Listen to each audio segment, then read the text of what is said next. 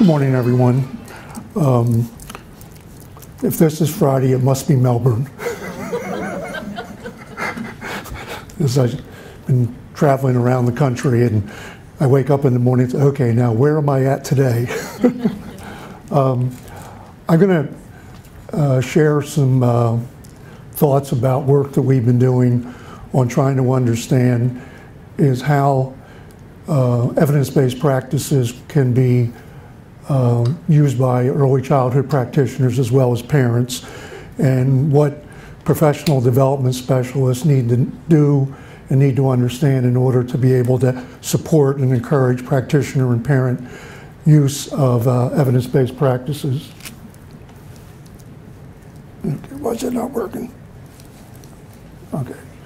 I'll start out by pointing out two lessons learned as a result of the work that we recently been doing. The first one is that no evidence-based early intervention practice, no matter what its evidence-based is likely to be adopted and used by either parents or practitioners if the implementation methods, meaning the professional development itself, is not evidence-based.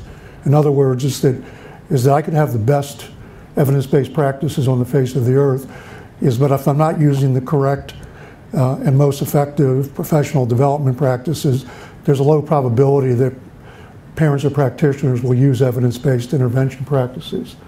And a second lesson learned, and I'll spend a little bit of time at the end talking about this, is that you can lead a horse to water, but you can't make it drink. Is that the parent or practitioner who you're working with has to value the practice that you're asking them to use, because if they don't see the value of the practice, they're unlikely to either implement it at all or continue to use the practice once it is taught. So I'll start by talking about the difference between two types of practices. It's a framework that has evolved from a relatively new field called implementation science. And in implementation science, they make a distinction between what I would call intervention practices, which include any of the methods and procedures that are used by intervention agents, and I've just listed some of them, that's not all of them, teachers, therapists, clinicians, parents, to affect changes or produce desired outcomes in some target group or audience. And implementation practices include the methods and procedures that professional development specialists use is to promote interventionist use of evidence-based intervention practices. Okay. And this is the way in which we think things are related. If I'm working with a group of practitioners or parents, and I'm using evidence-based implementation practices to promote their use of evidence-based intervention practices, we ought to see changes in whatever outcomes are the focus of the intervention. It could be parent outcomes, family outcomes, or child outcomes. And what I've done here is simply listed some of the different implementation and intervention practices that my colleagues and I have been looking at. These are not the only ones. And so in terms of implementation practices, we've developed a procedure called PALS, Participatory Adult Learning Strategy, but there's other implementation methods, coaching, just-in-time training, and so forth.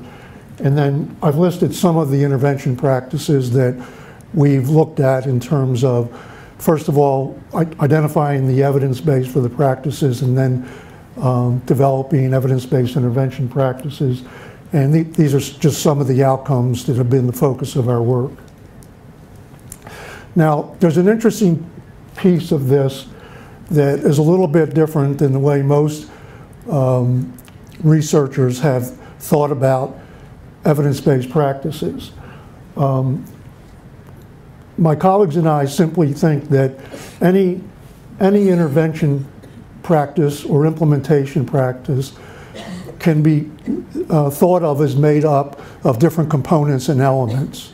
And it's those components or elements, which we call characteristics, are the factors that are associated with outcomes of interest. And so, for example, one of the things that we spend time doing is looking at the relationship between the characteristics of different types of implementation practices and how they're associated with parent or practitioner use of the characteristics of evidence-based intervention practices, and then look at the outcomes associated with them.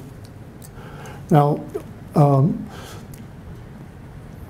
for those of you who know about or are interested in the evidence-based movement, there's all kinds of different frameworks.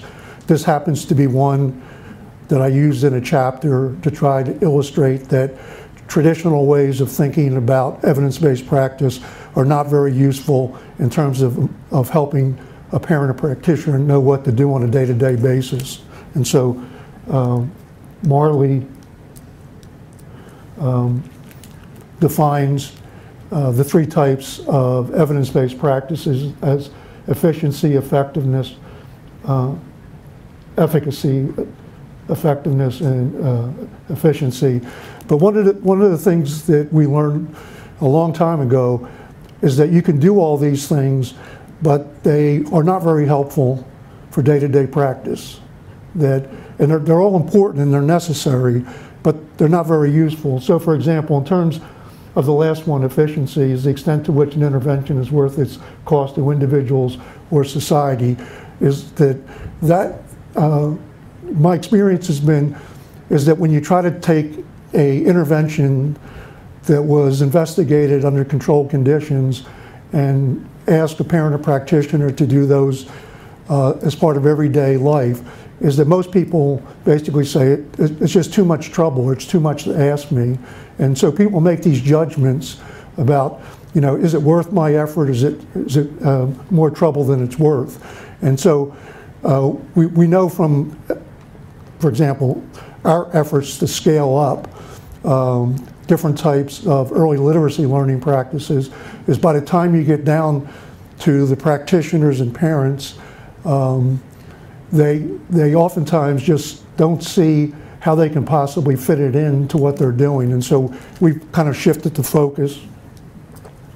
And so we've developed a procedure that we call practice-based research syntheses. And I'm not going to go into a tremendous amount of detail about this, but what we try to do when we look at an intervention and the ways in which it was investigated, either under controlled conditions or naturalistic conditions, is we try to unpack, disentangle, and unbundle the practices to isolate which characteristics, of all the characteristics that were used, that matter most in terms of explaining the outcomes that were the focus of investigation.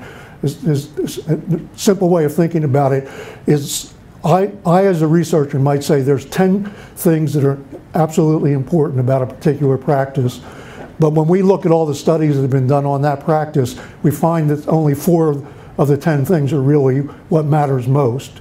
And then what we do is we take the 4 things that matter most and use that to develop evidence-based practices. And so it's a different way of thinking about things. Sometimes not very popular with my colleagues, but that's okay. Okay, so based on our practice-based research syntheses, we define evidence-based practices as practices informed by research findings demonstrating, and there's lots of different ways you can demonstrate the relationship between the characteristics and consequences of a practice. And these can actually be planned intervention or naturally occurring interventions. And so for example, is it in research reviews that we've done on parent-child lap games, the games that parents usually play with their young infants, which have not been studied under controlled conditions, you can still isolate the characteristics of the games that seem to matter most in terms of explaining the fact that it promotes and enhances child social behavior, vocal behavior, and so forth. The important part of this definition is that establishing the relationship ought to directly inform what a parent or practitioner can do to promote and enhance child learning. So what I'm going to do is I'm going to go through two examples real quickly just to illustrate how we go through the process of taking studies that were done for different purposes and then reanalyzing all the studies to figure out is whether or not we can isolate the characteristics that matter most. And I'll do an implementation practice and an intervention practice. Okay, so the research synthesis I'm going to use was of 58. They turned out to be randomized controlled design studies just because there were so many of them. And there were different types of adult learning methods that were used to produce changes in adult learner outcomes. And they accelerated learning, coaching, guided design, and just-in-time training. I'm not going to talk about each of those separately, other than to say some of them have some common elements and some of them have elements that are unique to the individual approaches. There was a little over 2,000 participants in the experimental groups and 2,000 participants in the comparison or control groups. They were a combination of studies in university and non-university settings, and the studies that were done in non-university settings were all done in the context of people's work environments. And I'll just mention this quickly and talk about it a little bit later, is promoting the use of evidence-based practices in real-life situations is much more effective than doing it in non-work settings like workshops. Okay, the learner outcomes included a whole series of different things that we organized into learner knowledge, practices, skills, attitudes, and self-efficacy beliefs. And then the influence of the adult learning methods on the learner outcomes were estimated using a procedure, a method called Cohen's d effect size, which is how big the difference is between the observed changes in the experimental and control groups. Now, okay, this is how we went about unpacking the methods. Nobody in the original studies did any of this.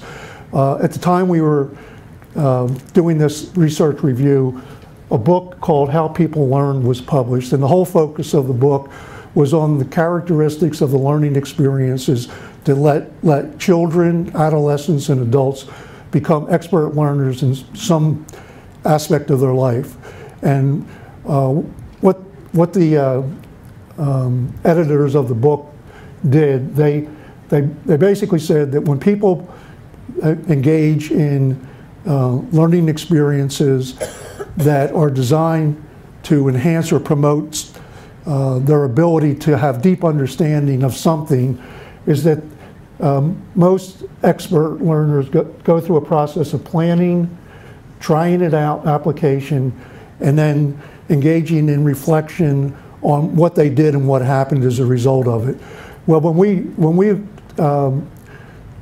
looked at the findings from that research review, we noticed that each of those three big categories actually had a couple of subcategories in them, and so we divided them up in terms of what methods and procedures were used to introduce a practice, illustrate the use of the practice, have the learner use the practice, have the learner evaluate his or her experience in using the practice, is me as the coach or professional development specialist facilitating learner reflection and assessment of mastery of the practice. And so what we did, we went through every one of the studies, took us over a year to do this, and then identified all the different practices that were done in each of those 6 subcategories. And if I remember correctly, is that we identified over 200 different types of things that people did across those 6 subcategories, and we wound up is categorizing them into, I believe, 36 different types of practices that were used. And so what I'm going to show you is the particular practices that were associated with optimal learner outcomes. So of the 36, the ones that mattered most where these particular practices is the learners engaging in some type of out-of-class or out-of-workshop learner activities or self-instruction before I introduced the practice to the learner, some type of classroom or workshop presentation, and then some type of pre-class learning experience. So for example, a couple of years ago, as part of a summer class I teach every 2 or 3 years at the University of British Columbia, is I used this kind of framework for teaching the class rather than getting up and lecturing for 4 hours every day for 2 weeks in a row. And so at the end of each class, I had all of the students get an assignment to do a pre-class learner experience before the next class, and the whole beginning of the next class was devoted to them sharing their experiences and me using their experiences to illustrate the fact that the practices that were the focus of the class were characterized by certain features. And then me doing role-playing or simulations, learner-informed input, for example. You know, could any of you give me an example of how you use this practice in your work with young children and their parents? I'll point out a couple of things. The first thing is that the introduction is what I do as the professional development specialist. The introduction and illustrate. Practicing and evaluation is what the learner does, and reflection and mastery is what I and the learner do together. If you look at those numbers, you'll notice that as you go down the list, the more the learner is involved in their own learning, the larger the differences between the control and experimental groups. And the lesson learned from that is involve the learner as much as possible in every aspect of the learning experience if you want to get optimal effects. Okay, so the next thing we did, we basically said, okay, now taking introduction, did the study use any of those 3 practices? And if they used one of the 3 practices, they got a score of 1. If they used either of the 2 illustration practices, they also got a score of 1. And so you go down, so you could potentially get a score from 0 to 6. And so we asked the question, what's the relationship between the number of characteristics that are used and learner outcomes? And lo and behold, is that the more of the characteristics that are incorporated into the learner's experiences, the larger the benefits to the learner. And so one of the things we know from related work is that most of the things that are at the bottom of the list in terms of learner evaluation, reflection, and mastery are hardly ever incorporated into professional development for early childhood practitioners, which is probably the reason why it takes so long to get some practitioners to learn to use evidence-based practices. A couple other things. Training provided to a small number of learners, which much more effective than training provided to a large number of learners. And so, for example, when Carol Trivet, my colleague and I are asked to teach people how to do this, to work with practitioners, is we absolutely limit the number of people to 12. We prefer less than that, because the smaller the number of learners, the easier it is to engage all the learners in a learning process as part of whatever training we're being provided. Training provided on multiple occasions over a period of time, generally spread out over about 10 weeks or so, that includes more than 10 hours, was much more effective than one-time training. And we actually have been doing that for some time, where we distribute the learning opportunities over time to give people a chance to process the learning experiences and have the opportunity to use the experiences.